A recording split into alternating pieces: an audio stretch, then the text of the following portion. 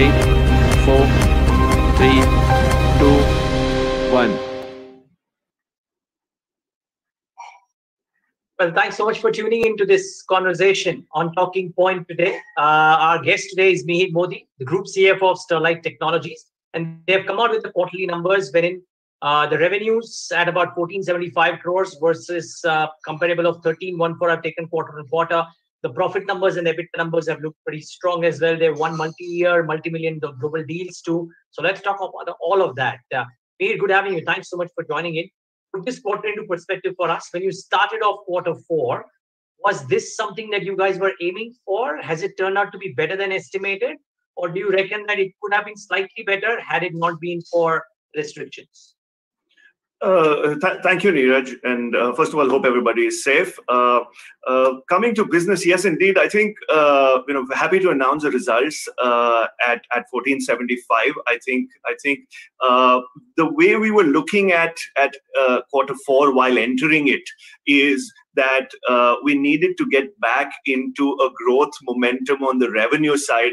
I think effectively in January we believed we had put COVID behind us. Little did we know that it would raise its head again.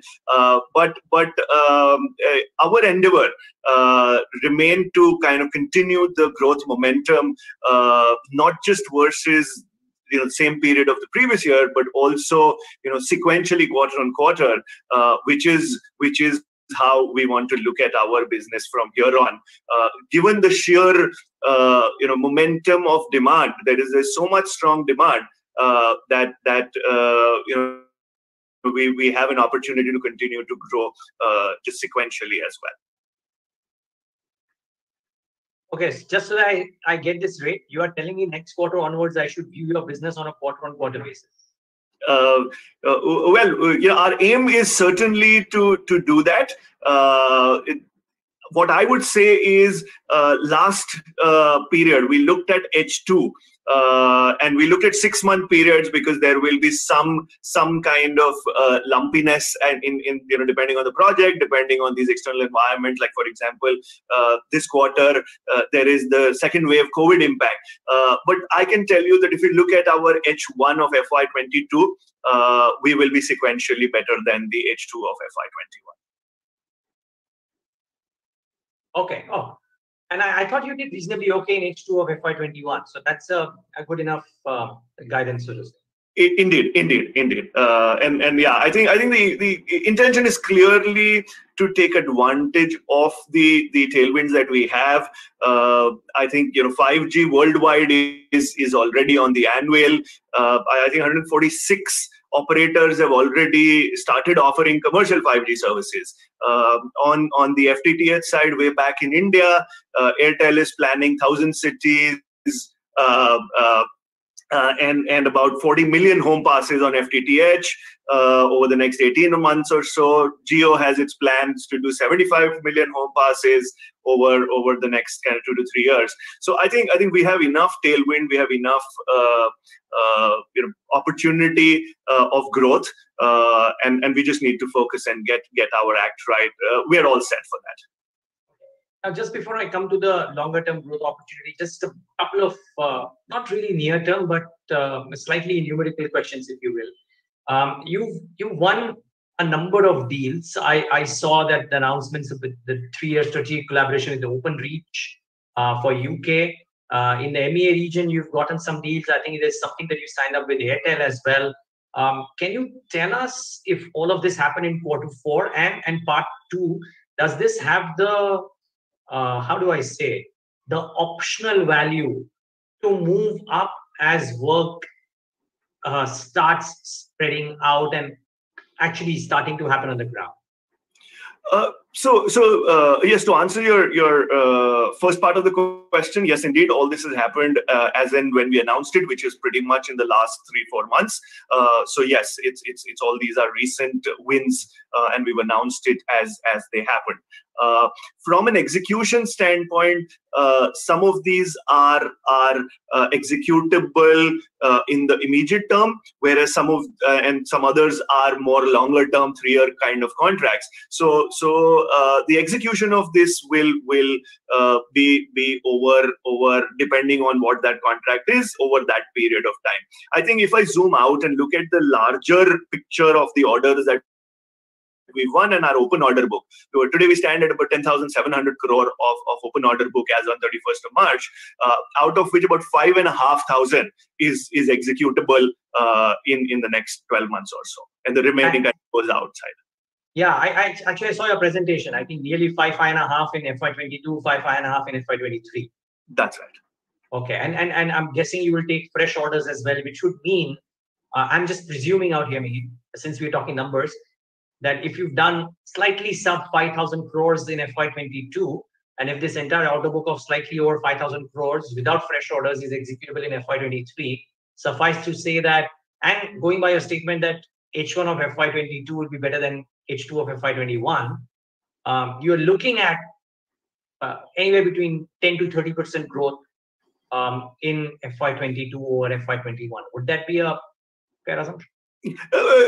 Look, since we do not give guidance on the full year numbers, I wouldn't want to state a number, but Neeraj, I think absolutely the way we are looking at it is falling within the range of what you're saying. I think we're looking at the next 6 months kind of getting better than the previous 6 months and so on and so forth. And therefore, yes, if we mathematically put it up, it will land around those numbers. But I think that's the endeavor. That's the effort that we are making, and we're pretty confident of getting there given all that we see around. I must say, I think this is the right time to kind of talk about also the current disruption, the short-term disruption because of the second wave of COVID. So some things may move here and there. We are looking at a situation which is similar to what was there last year in March. But I also want to quickly say that I believe businesses this year or this March and April are significantly better prepared than they were last March and April in terms of dealing with business continuity, etc. So kind of all the mixed bag of environmental execution level disruption, however, offset by strong demand growth and our preparedness to deal with it. Net, I'm confident of a good FY22 as we go ahead and broken down into the two halves that we spoke about. Okay, just a quick follow-up, Meet. As of now, we haven't seen a full lockdown. Yesterday, I saw a report where the High Court has asked the state of Maharashtra to enact a 15-day full lockdown, much like what it was in 2020. Would that disrupt these numbers meaningfully, or 15 days is something that a business like you can tide over? So if it's 15 days, then we can tide over it. I think so. One is our plants and manufacturing facility, etc. Given that we are a part of the telecom sector, we have an exception to continue those running at the levels that we'd like to run. Of course, there is a human element of it, and we don't want to put our people at risk. So again, there is a balance there, and that's one of the reasons I am also looking at the next 6 months as how I'm assessing my business, rather than 1 month, 3 months kind of a time frame. I mean, look, things move in a shorter period, but when you look at the direction and you enlarge it, I think there is a chance to kind of come back, catch up for what's lost. And I think if anything is lost, we are confident that it will be temporary. Yeah, no, Meet, I didn't even want. I'm hoping nobody who's listening to this looks at your business with a 1 quarter perspective, because that we've just actually don't to look at any business, let alone yours, and in your case even more so. Before we talk about the nature of the deals and what's the kind of conversations that we're having with large global players, can I ask you one thing, Meet? The last 3-4 years that I've looked at Sterlite Tech very, very closely, or reasonably closely, while I'm at BloombergQuint, we've seen, I've seen the business have reached the zenith of sorts, and then because of the commodity price led crash or the optic fiber prices coming off, even though Anand keeps on saying that this is not how it will impact Sterlite Tech, we've seen anecdotal evidence of some or the other reason because of which operational metrics Even revenues in certain cases, in certain quarters, have come off quite materially.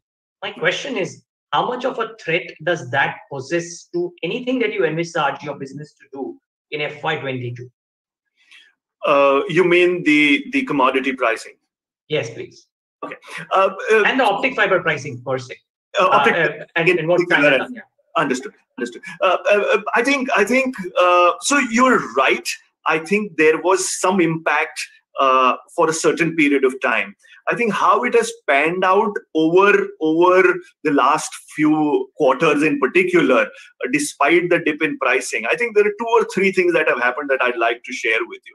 I think one is, while the fiber price from a commodity and spot pricing standpoint did drop, and it did have an effect on the overall pricing or realization that we could command. Our realizations were always better than what was on the spot pricing, and they continue to be that way. So that's point number 1. It was not as impacted. Second, what we see now, not just believe, but what we already see now is that the fiber pricing have bottomed out and have started to move up again, marginally, but the direction is upwards, and we believe that's the direction it will take, if not in a big way, certainly not going reverse. The third thing I would want to say here is, from STL standpoint, what we are also doing is we are constructing solutions for our clients. And I'll give you an example of that, which command premium for what we are offering them. For example, our cable, Celesta cable, which has 6,912 fibers in one cable, which is the first in the world. Typically, it is from 612K fiber in a cable to 200 fibers in a cable, and this is 6,900, so almost 7,000 fiber in one cable. And this is a delivered order, so it's not about something that we're thinking about. Right? This is one that we have already created and delivered to a customer in the US. That helps us get the premiums that we get over the general market pricing. I think all these factors. I think I would mention one more last point on the fiber price. Again, the world has pretty much kind of getting divided into the Chinese market and the non-Chinese market. And as you know from our numbers and the geographic split of our revenues, etc., that we are focusing a lot on the European market, in the American market, and there again the pricing dynamics are getting decoupled to some extent from the Chinese kind of fiber pricing that drops. So I think all of these have its contribution into assuring us or making us believe that the price impact of fiber as a commodity is behind us, and we are looking at that not coming in the way of our growth. I will quickly add one more thing, I think, which is very important from an STL standpoint, which is that as we go further, bare fiber sales is a very small part of it's getting smaller and smaller of our revenues. Not just that, services is also growing. Our access solutions business is all set with some very, very good products that are ready and we are going to market. So I think therefore the impact of one element into our revenue mix now, the way we have grown and where we have diversified in our offering, I am very comfortable that there will not be meaningful impact. Great. No, so please, Mihir, the point is, I never doubted that you would get a premium over the market, just that if the market would have corrected, yes, you would have the premium, but maybe the numbers would come down. And I can very well see that how in FY21 as well, while the global optic fiber market was flattish, you guys have still shown some growth. So I have no doubt that you will grow faster than the market. The only question was whether the pricing and the market itself is going to be sluggish or no. So thanks for clarifying that. I'm guessing on both you're saying a firm and unequivocal no. Yes. Let's talk about the other piece as well. So we've discussed at length about the order books for optic fiber and the deals that you've got and so on and so forth. You mentioned the other businesses. This is something that I think you guys have spoken about for the last 3-4 years, that Sterlite is a bit of a conglomerate of 2-3 pieces now. You planned it out about it maybe 3-4 years ago or maybe longer. Are you saying that now it is coming to fructification, and therefore, how do you envisage, Mihir, say FY23, the quantum of contribution of optic fiber business to your overall pie versus the others, and what's the resultant impact that it has on return ratios for you? Because I know that 2 years ago, in order to get a steadiness in the business, you took a compromise on the return ratios a little bit, but because it was a long-term positive. So tell us a bit about 2 years out for Sterlite Tech. Indeed. So let me talk about the next 12 months and then 2 years out in brief. I think next 12 to 18 months we'll have 3 growth levers that we are looking at that'll help us move ahead. One is, like you rightly said, in our connectivity solutions business, which is our fiber, cables, products business. We have increased our capacities, and like you said, the return on capital employed, we took a little bit of investment bet there, and therefore we were okay with having slightly lower. But now we are back to a good ROC in Q4 itself, as my capex cycle comes to its peak, and then we will utilize it fully, and we are monetizing that fully. That the capacity increase coupled with the utilization of capacity increase will drive one part of the growth.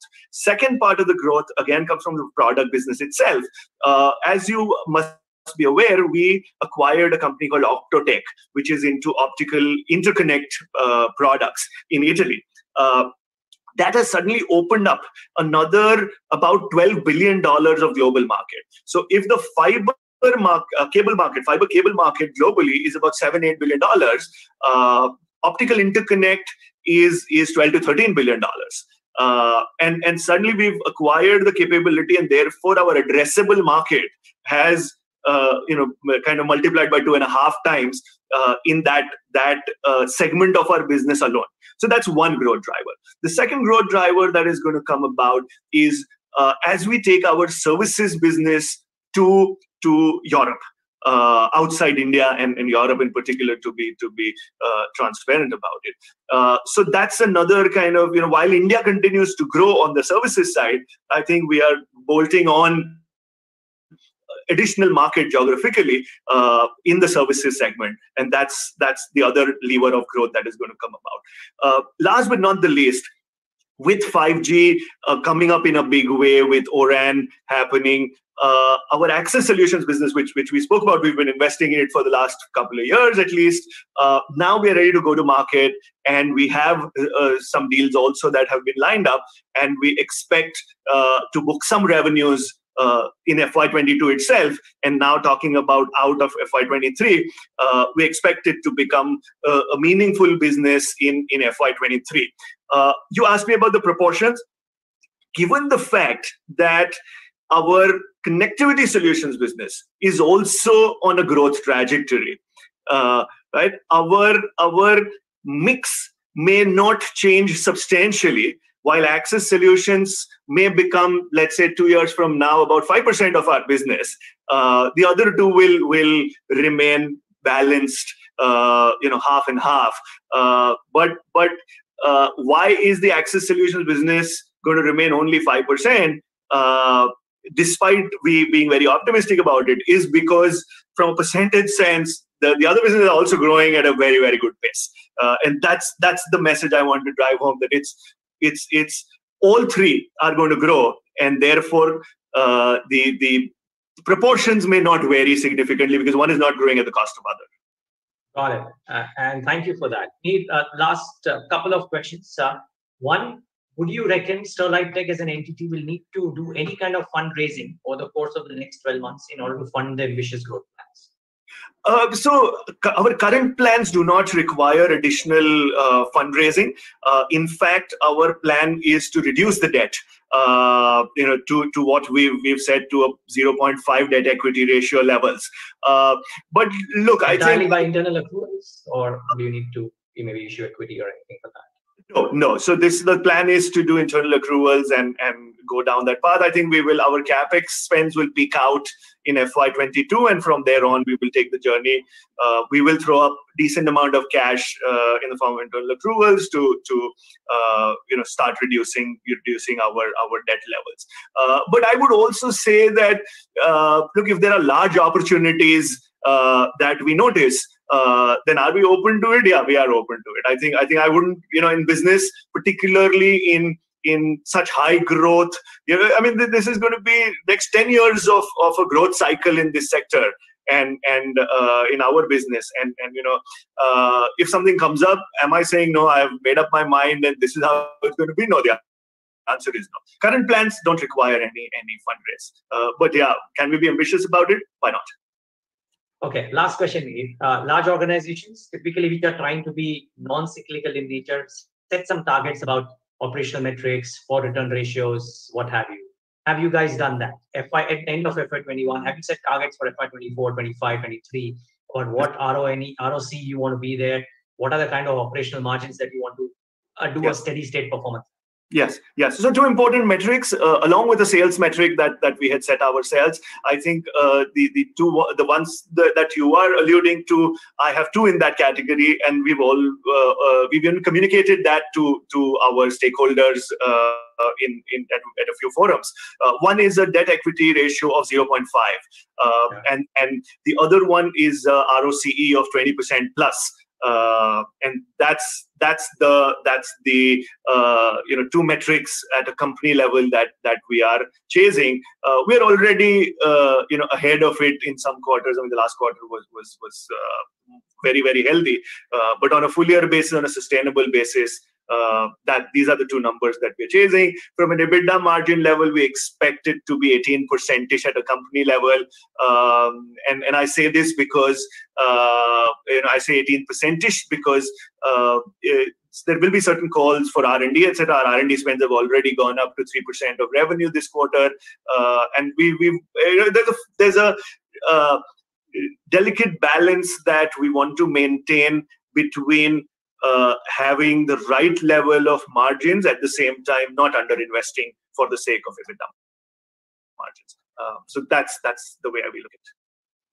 Okay, Mihir, this was lovely. Thank you so much for a broad picture perspective from you. But the first time that we're talking on the Sterlite Tech platform of sorts. So lovely talking to you today, and all the best for the quarters again. Thank you very much, Neeraj. Pleasure to talk to you. Likewise. And viewers, thanks for tuning into this edition of The Talking Point.